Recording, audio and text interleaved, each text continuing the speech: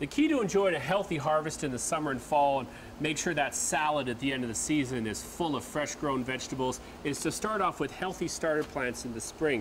A healthy starter plant means you're going to have a healthy mature plant, you're going to have a great yield. So there's a few ways to do this. You can buy starter plants from a local grower or greenhouse, or you can seed your own. Now, seeding your own vegetables is one of those many things of gardening that's a lot easier to do than that sounds. A lot of people get intimidated. They think, how do I get from this little seed to this tomato plant right here?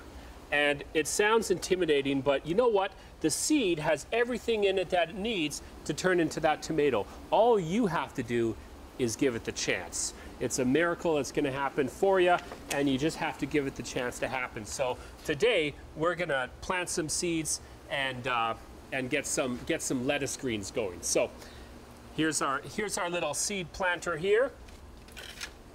I'm going to put these to the side here, these tomato seeds, because I don't need them right now. I'm going to start off with Asian baby leaf with a mesclun mix. Gorgeous, gorgeous cutting greens. The great thing about lettuce greens is that you can just keep cutting them, keep adding them to your salad. Here is a seed tray. Now this has individual trays. It's very handy. You don't need to do that. You can start off with a big open flat if you like. I have some seeding mix here. You notice the seeding mix. You notice how fine that is? Very fine texture. You don't want to start off with the full-on soil with your seeds because there's too many air pockets and the little fibrous roots are not going to have a chance to grow properly. So I spread that out nice and even, and I take my seeds. Aren't those beautiful? I love the way seeds look. I take my seeds, and you know what? I'm just going to sprinkle them in there.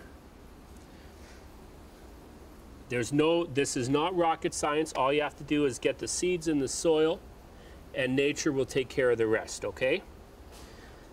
So I'm going to sprinkle a few more on there. The individual packets are very handy because once they're rooted out, you can just pop them up and transplant them. Now you want to make sure to use sterilized soil, never soil from the garden. It could contain pathogens. Seeds are very, very fragile and vulnerable to fungus and other disease when they start. I'm going to cover this with a very faint layer of soil, just very faint. If it's in the summertime, in the spring, you can direct seed this into the garden. Just have a little patch or into your containers. And then you want to get some water on this. You want to start with moist soil, then you need to water it. And when you water it, you want to make sure all the corners are nice and moist. You want to make sure it's nice and evenly moist just until it starts to drip out the bottom. You take your cover and you cover it up. Pretty soon your cover is going to look like these, and you only lift the cover to make sure the seedlings, the cells are watered underneath. You check them every day, and that cover is going to keep that humidity in the seeds, and it's going to soften up those seed shells and let those first leaves burst out of there. And after about a week, you should start to see your greens. Different vegetable seeds are different. That's the trick. There's a schedule you need to follow, and they'll tell you on the package.